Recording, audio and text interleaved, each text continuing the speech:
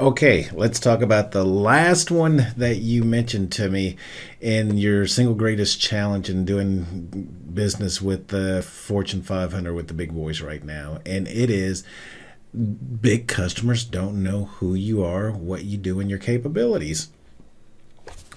This one I want to tell you is solely within your control. And if somebody doesn't know who you are, what you do, and what your capabilities are, that's an indicator that your marketing isn't working. Marketing is all about knowing which products in front of which customers at which price. Marketing is not sales. Yes, yes, yes. You know, sales is different than marketing. And I want you to think about what you see going on. I don't know if you're a television watcher or not, but you look at commercials. And there's a usual suspects for commercials. We have the Geico Gecko. We have the Liberty Mutual Limu Emu.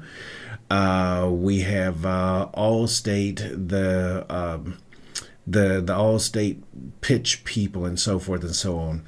Now, you may not have a car. You may not drive. You may not know, you may not do business with any of them. You may have someone else.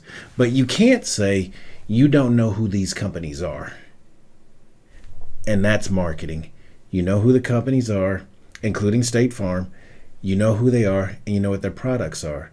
Because in those pitches, they've put something in front of you so that you are brand aware, you are product aware, and you know what to do if you at some point decide you do want to go find out more. Well, as an XBE, as a small business owner, you have to be crafty like that in getting the word out about what you do. It shows up in everything that you touch. It shows up in your business cards. It shows up in your email. It shows up on your website. It shows up when folks call your business. It shows up when you are out presenting, making a presentation, or talking about your business. And so the way you begin to get at making sure people know who you are, what you do, what your capabilities are, is you share it with them. But you don't necessarily have to share it in a half-day workshop or a full pitch. You can share it with them, similar to what you see advertised on the radio or television or on billboards, other kinds of things. You come up with some type of messaging that clearly demonstrates what you do so that people have a good understanding of that before you even walk in the door. So if we're talking about getting to the big companies and them knowing more about what you do, and a lot of times you do it through influencers. You know, obviously, if you can be a part of an association that they're a part of, obviously, if you can join your business council, whether it's a women's business council, Hispanic council, a chambers of commerce or whatnot, where you become known and people start talking about you. Before anybody else before you come in the room, they know who you are before you got there. That's the power of these State Farm commercials. You know who they are, and then you see a sign in the strip shopping center on a building that says State Farm. It's like, oh, I know who that is. All right, their marketing worked beforehand.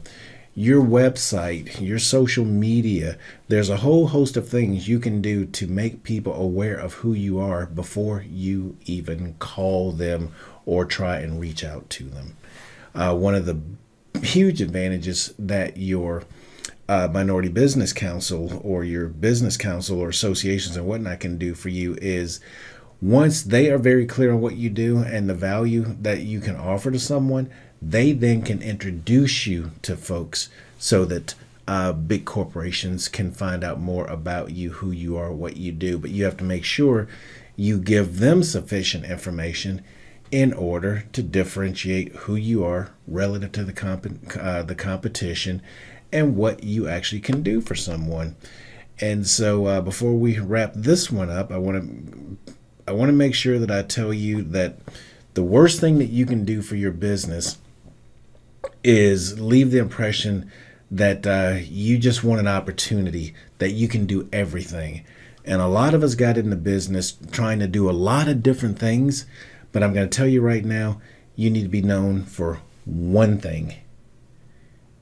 When it comes to your marketing, you want to be known for one thing. Now, once you get in the door, you might be able to do a whole host of things, but to get in the door, you want to be known for one thing. So if you had to pick the one thing that you wanted to be known for people to know you for you to be branded, for them to understand your capabilities, think through what that is and focus on that one thing and go from there.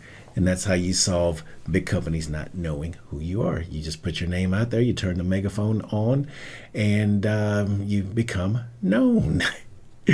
So, hey, stay tuned for the live Q&A. There are instructions on how to join us for that. And by all means, you can click on the link in the email to schedule a good fit chat. I'd love to know a little bit more about what you do and see if there's a way that I can support you. This is Randall signing off. Bye for now. Thanks for tuning into the series. Take care.